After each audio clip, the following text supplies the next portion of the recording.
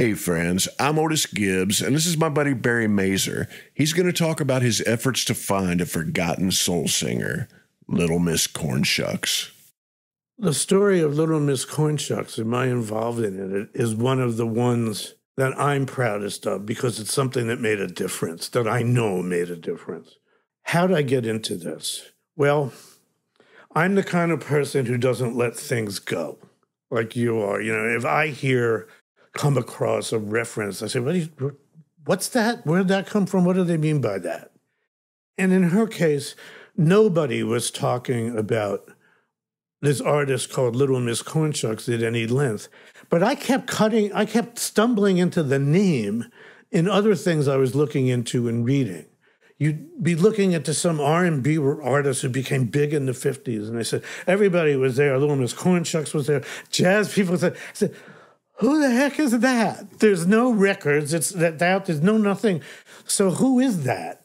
So it started in the 90s, early 90s, I think. I just started along the way. And I had taken a hiatus from writing about music professionally. This just got to be sort of a personal obsession. Like, who the heck is this person? And I would look for where it was. And you got to remember, to take you back to those dark ages 25 years ago, when you wanted to look something up, there is no Google. There is no deep online databases. It means you go to the Reader's Guide to Periodical Literature from every year and see if there were mentions in any newspaper or magazine article anywhere. These was all handwork and legwork in those days. It was called reporting or history. So I started to amass these things. I got a friend. One of the writers I friend is Nadine Cahotis, who wrote the book on the history of chess records. Well, getting to the Little Miss Cornshucks records, I knew by now she had been a recording artist at one point, was one of the things I was doing. I knew geek record collectors from all kinds of different walks of old 78s and things. And I started to collect Miss Cornshucks 78s. They were from the late 40s. They're all different labels, all different things. They're generally entirely forgotten by everybody. And she did near the end. Her last recording was one album with Chess Records in 1960. She was a little bit past it, but by a series of circumstances, there's this one Chess record. That almost held people back from knowing who she was because the info on it was wrong, if you tried to track that down. So I had called Nadine Cahotis because she'd done all this research on chess. I said, did you cross paths with anybody who knew anything about this? And she had even gone on to it. It was too obscure a chess record. She had a whole label history to write. But she knew I was interested. And I'm writing for No Depression, and some time's gone by, and I've got this assortment of records. They're all, and by the way, to remember when this was, it meant people made copies of them and sent me cassette tapes of these 78s they had, is how I had them. And I got a used copy of the chess LP, which is still sitting here, quite messy, but I have that. And Nadine calls me. She called me. That's right. She said, Barry, I was just visiting the last living dancer from the Club de Lisa. The Club de Lisa was Chicago's equivalent of the Apollo Theater. It was a nightclub setup. The Cotton Club would be more like it, only even less like legit. It was a club. Everybody went there, set up. Somebody said it was the kind of place where you could get anything. If you understand what I'm saying, that might be hookers and blow, you know. But it was like, and they had these great dancers. It was this great place. Everybody, famous people went there, white and black, boxers, show business people, all these people went there. And Nadine is looking at the scrapbook of this chorus girl who was named Eloise Hughes. And there's pictures of her in very skimpy wear from the brown skin chorus line, like the Cotton Club from the 40s. And she said, she's got pictures of Little Miss Cornshucks in her scrapbook. You want to talk to her? I said, oh, yes, I'd like to do that. So Eloise became my friend. She soon became my wife's friend because she called at all hours of the day and night with like one more story. And she would call me, and I started to get stories of the actual person. And one of the reasons nobody had the Cornshucks stories, it said her real name was Mildred Jorman, and she was from Kenosha, Wisconsin. Well, she had briefly lived there. People where you come from will be glad to know. She was originally from she was born Mildred Cummings. She came from a family of sisters of kids who were singing gospel and pop in Dayton, Ohio. She grew up and married a guy from Indianapolis, which is why the family is really in Indiana to this day, if you happen to know who they were, which they didn't know. She felt so put upon and misused by the record industry in her experience that didn't want to talk. What's more, on the record, Jim O'Neill, who's one of the good music historians and record producers too, had gotten the word that she had died in 1985. Well, I found out very quickly, talking even to Eloise, that was not true. In fact, she had been alive when I started looking for her. But she was dead when I started being up by this point, because she in fact died in 1999, forgotten. Eloise started to tell me about different people who knew her, and I would talk to them. People who were in the live music vaudeville circuit with her, who'd traveled with her. But now I had her real name. So while she was telling me the names of people, I started looking, and I realized the real places were Dayton or Indianapolis.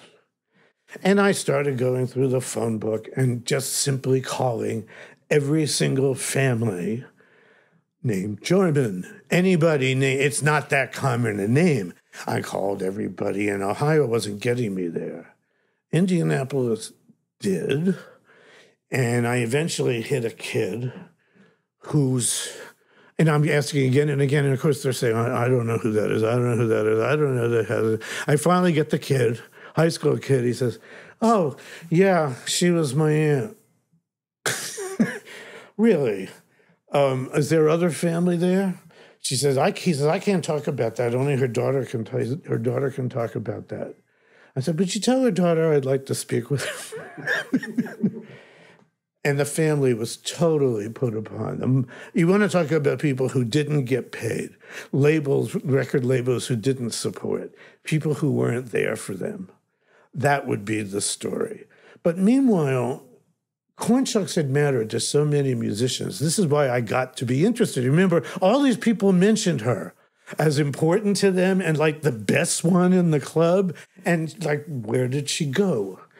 And I came to the conclusion, and I was going to write about it in this context, and I think it's important to understand that people write about the history of American music, whether they're from this country or England or wherever, Germany, Japan, anybody who writes about American music a lot, but especially from here, they wind up falling into the categories that the music business built for them.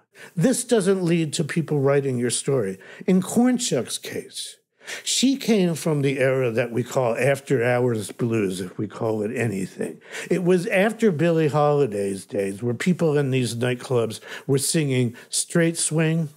It was before rock and roll, but you're quite in the middle. And you had a generation of singers, and one of the reasons they don't cover them is because, God forbid, they were women. And the blues historians are not real interested in women playing pianos. They had convinced a whole lot of people it was about rural white guys playing guitars. And it was always more complicated than that. And all the first stars were more in that vaudeville thing. Rural blues happened because they were imitating city blues with the best instruments they could, the best they knew how. You know, Robert Johnson wished he was Bessie Smith. So but that's not the way people came to understand this because of what mostly white historians did to it. So there was this generation. She was competitive with people like Dinah Washington and Little Esther, who was later Esther Phillips. These were pretty big stars for a while there. Among the people who said that they really cared about Little Miss Cornshucks was Ahmet Ertegun, who would go on to be the co-founder of Atlantic Records and one of the fathers of soul and R&B. And this is the guy who records Ray Charles and Aretha and a few other people you've heard of. And in his memoir, one of those books that brings up Little Miss Cornshucks, he was quite florid about it. He said, I wouldn't be in this business, but he was the Turkish ambassador's son, some people know. It's not for nothing. His name sounds like the current semi-fascist head of the Turkish government. Those were an extended part of his family, a different part. But his father was the ambassador. They were much more progressive people. And he was in Washington, D.C., and discovered he really liked recording black people singing. It was for his own sake at first. He was going to start founding record companies. And one of the first he really did this with was Mildred Jorman, with Little Miss Cornshucks. And he said, that's why I got in this business. It took a while, but like his dentist gave him and his co-founders of that label a loan. And that's how they founded Atlantic Records. And she was gone from where he knew her to be. He couldn't find her. And they recorded somebody else covering. Her very earliest records recorded in Chicago included her theme song, which was so long. It's nice, I Hate to See You Go, which was a song that had been around, but she sang it her way. Well, they just took the exact way she recorded it and recorded it with a woman named Ruth Brown, who I spoke to about this. It doesn't even sound like Ruth Brown. Ruth Brown was the first to say, oh, totally ripped that off Miss Cornshucks. It was an exact duplicate of the way I heard her sing it. And if you've ever heard Atlantic Records called The House That Ruth Built, see, it starts right there with an imitation of Cornshucks. They couldn't find her. I eventually met on Ahmet Ertegun. He said, we didn't have money for things like looking for somebody. We barely had money. So we recorded that and we got started. He didn't know that Miss Cornshucks went on to record, always briefly, never with any support to speak of, for a whole series of labels. I, meanwhile, had taken all those cassette recordings I had, and I had burned them to this CDR right here. That's the cover. That's a scan of the cover of the LP, and I made this thing, which now had all of the Miss Cornshucks records in one place, sounding pretty good. And when I got in to see Ahmet Ertegun, because my subject, you couldn't do that very easily. He'd already been head not only of Atlantic Records, but the entire Warner Elektra Asylum enterprise, the big skyscraper at the Warner Building in New York at Time Warner. And I said, I want to talk to you about Miss Cornshucks. That was my key in. So I go through these series of rooms, and what was at that time, ironically enough, the big video screens outside when you get to 3 offices, the 4th, the big video screens are showing the Warner store at the moment was a guy named Kid Rock. Yeah, so you finally get into his office, the Chamber of Chambers, and there's memorabilia from Ray and Aretha and souvenirs. Somebody took like a Ray Charles souvenir to the moon that had been on Apollo 11 is there, and his Led Zeppelin and Rolling Stones memorabilia from one is all there. And I'm sitting down. I'm going to have me a little talk with Ahmet. and talk about these records, and I play them, and he hears the ones that weren't so good. He said, nah, they screwed it up. And then I played him the good ones. I played him the recording of Miss Cornshucks with the Benny Carter Orchestra behind him on Coral Records, behind her, singing So Long Again, but especially Try a Little Tenderness, which was the model for both the Sam Cooke and the Aretha Franklin records later. He's just started of Try a Little Tenderness. Yes. The soul version. And Otis Redding, everybody's heard at Monterey. That's a direct line back to Miss Cornshucks, the way she sang it. Because what she had done, and Ahmet's crying. He said, that's why I got in this business. He didn't know these records existed. She had found a spot exactly between the Billie Holiday kind and even Ethel Waters' earlier versions of Black Lady Singing, which was very articulate storytelling, diction, etc. And you could jazz it, which she could do, but she tended not to.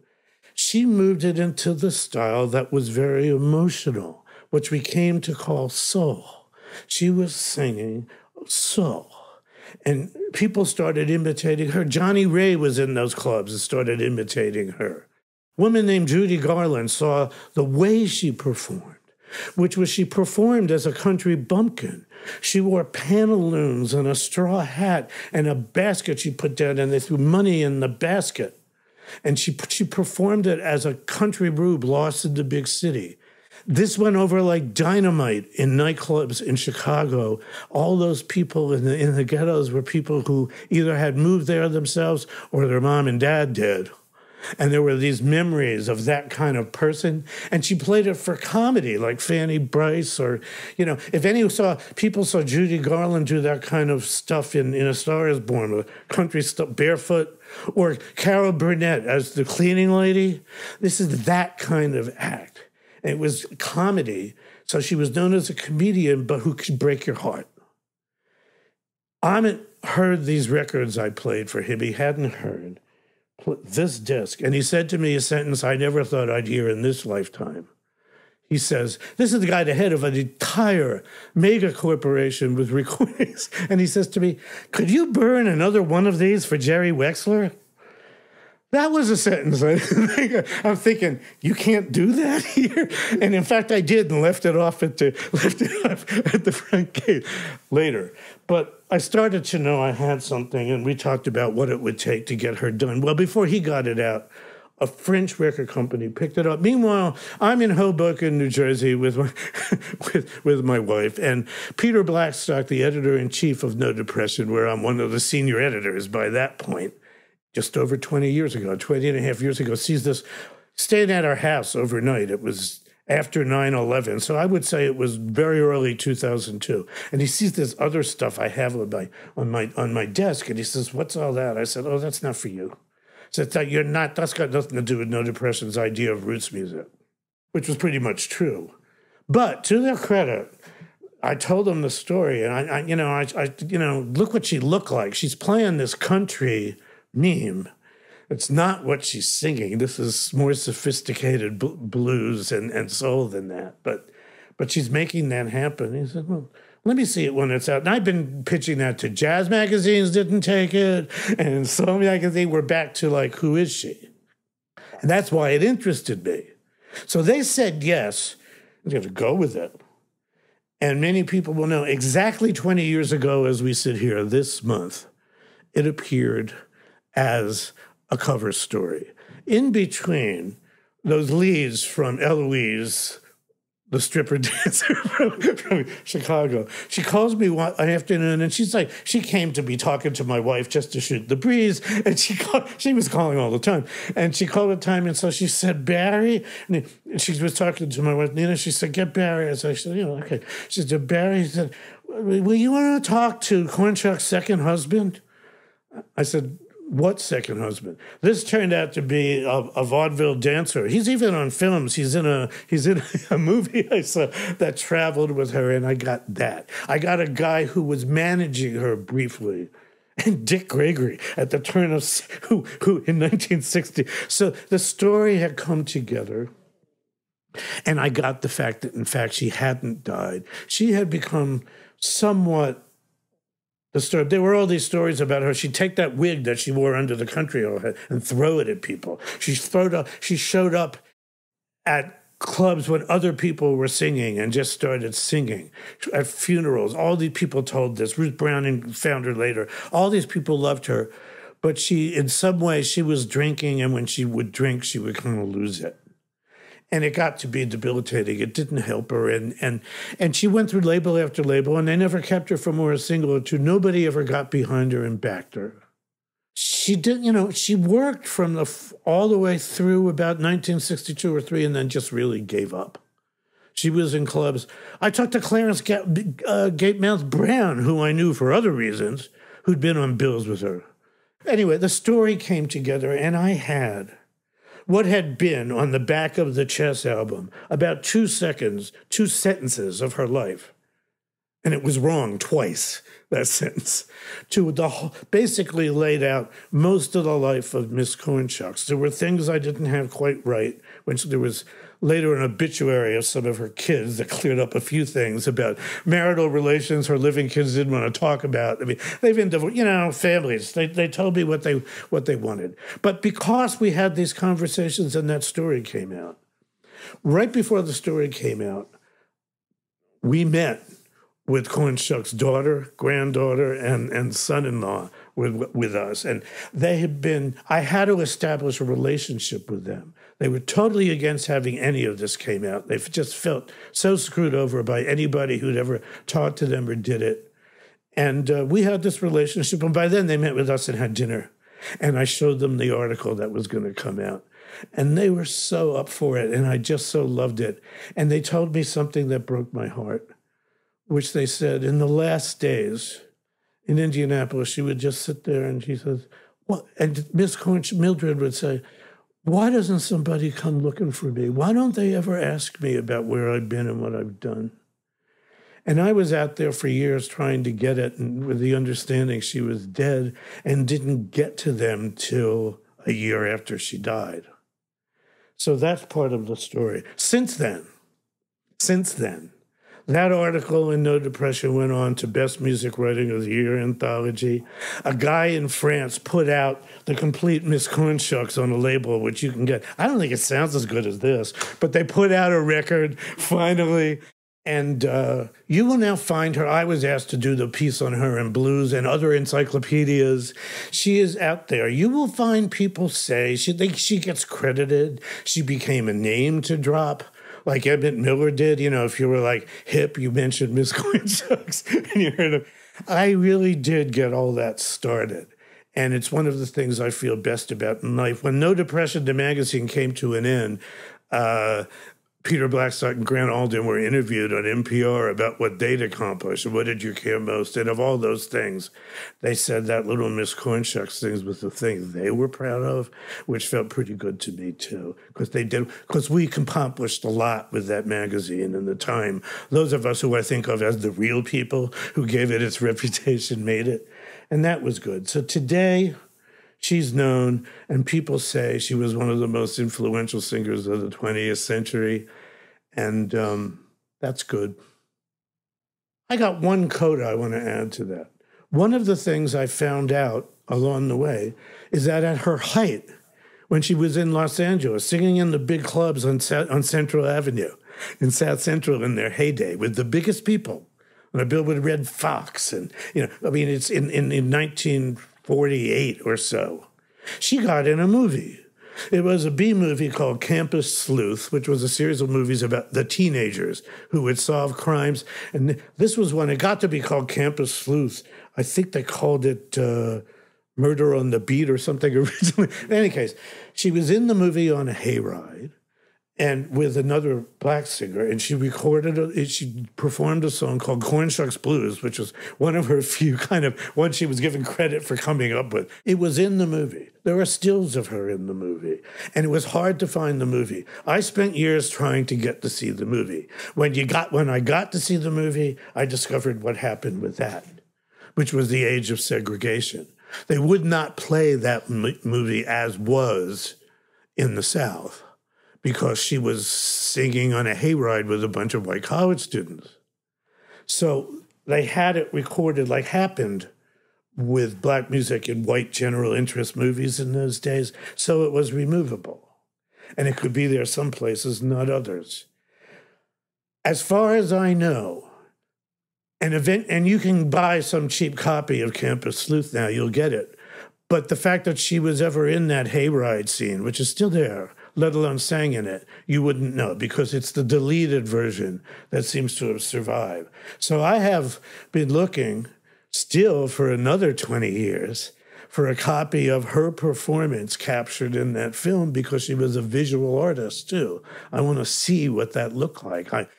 I was able to describe that scene because in my endless researches in the Performing Arts Library in New York City, I found somebody from that set's shooting script. And the shooting script still had the scene in it. And it had penciled in, she sings Cornshucks Blues. So I was able to describe what the lost scene was. You don't, if you keep going, you find things. There's stills, I've had color stills. There's color of her in it. But if it was ever shown intact in northern cities, it may have been very briefly in LA, but the film archives that have copies don't have that. So this is my last question.